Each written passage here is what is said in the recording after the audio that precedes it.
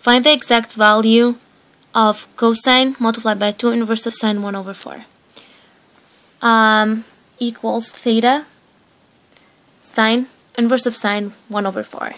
Second thing you want to look at is where is it on the graph. It's in the first quadrant, and by drawing the triangle, it's sine of theta opposite 1 over 4, opposite over height. You can do the Pythagorean theorem if you want, but it's not really necessary. You don't really need it. But you can find the other triangle. The other side of the triangle. So you have now sine theta equals 1 over 4. Now you want to look at your rules here. Double angles and half angle formulas. And look at which one is matching. So I would go ahead and choose the last one because I have cosine right here, and I have 2 sine squared theta. So 2 sine, so I have basically 2 sine, and this is considered theta.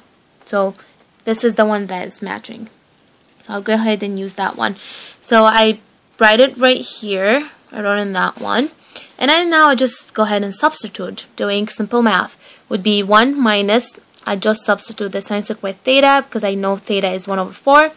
And do simple math, you should get 7 over 8. And that's it.